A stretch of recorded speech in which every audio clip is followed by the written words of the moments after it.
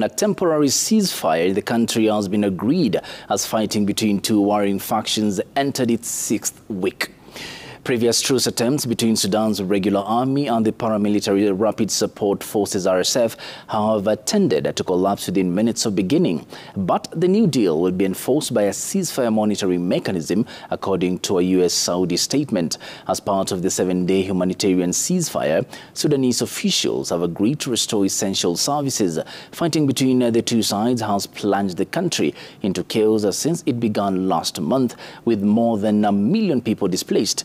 Stocks of food and essentials have declined, and aid groups have repeatedly complained of being unable to provide sufficient assistance.